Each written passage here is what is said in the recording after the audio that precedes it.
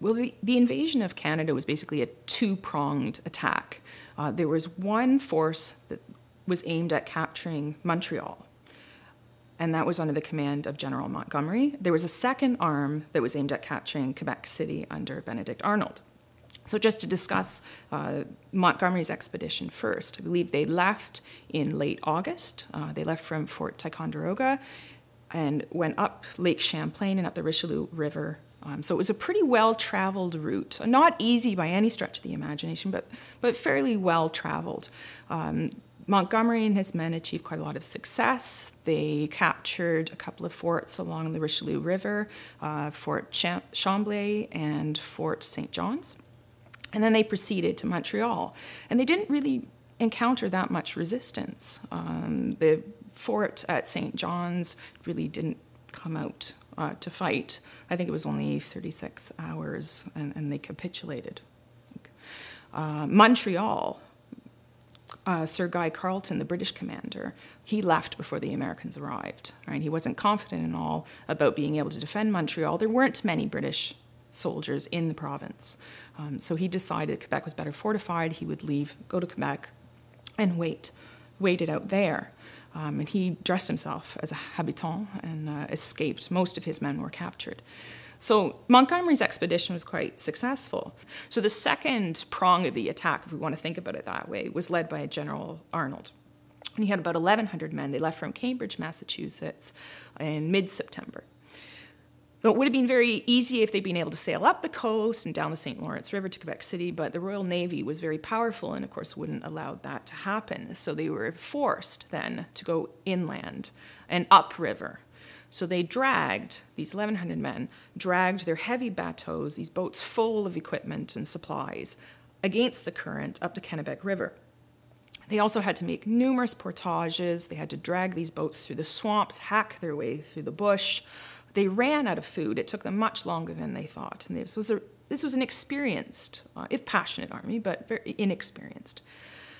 So they ran out of food. They ended up eating their shoes, their clothes, their hair grease, a dog. At the end, they were eating a mixture of flour and paste. So obviously they were malnourished. They were suffering from exposure. It was a terrible winter, very cold, and of course they were losing some of their clothes and their shoes because they were starving. So they lost a significant number of men en route. So they started out with 1,100 men. By the time they reached Quebec, they only had 600. So this was, significant loss. And this impacted their ability to lay siege to Quebec City. By the time they arrived with the men sick, tired, a number of them, 300 had deserted. Quite a few had died en route from disease, starvation, exposure. So they were weak, they were tired, they didn't have much ammunition. They had very little in the way of artillery, so they could not lay siege to what was a heavily fortified city. So the decision was made then to withdraw from Quebec City about 25 miles distant and wait then for reinforcements from General Montgomery, who had successfully taken Montreal and was going to head with reinforcements and shore up the team, so to speak, before they tried attacking the city. When it came to the actual Battle of Quebec, this happened in late December, December 31st to be precise.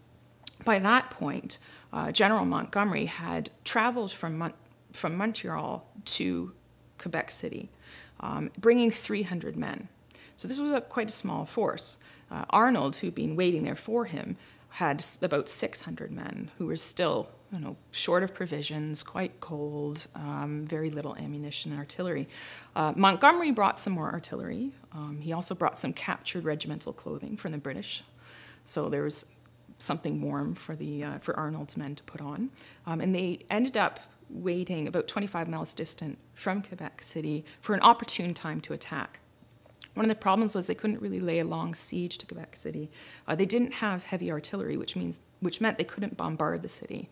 The British, on the other hand, had some big guns, and they proceeded to blast away any artillery that the Americans could bring to the battle. So they decided to wait until the weather conditions provided them some cover, which it did on the 31st of December. There was a heavy snowstorm, really terrible conditions. You wouldn't want to be outside in conditions like that, and they're going to take this fortified city by storm. So with 900 men, they decided again to split up their forces. So again, a two-pronged attack. Montgomery decided to head south of the city with 300 men. Arnold decided to head north of the city with 600 men. They would meet.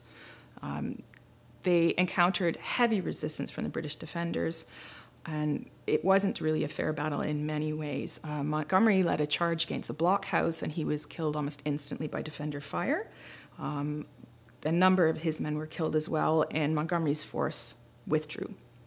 Arnold had a bit more success. He too was raked by defender gunfire. They did manage to enter part of the city, but then were repulsed by some really fierce resistance from Highlander loyalists, a detachment of Highlander loyalists. There was a chance that they might actually have been successful if they had pushed hard, but the revolutionaries had lost their two main commanders. Montgomery had been killed. Arnold had been seriously wounded in his leg. So they didn't have strong leadership, and there was some debate about what they could really do in terms of attacking a strong British defensive position. And one of the other problems was that the storm was good cover for perhaps giving them a bit of cover from British observance. But snow and cold are not great conditions for attackers. They found it very hard to fire their weapons.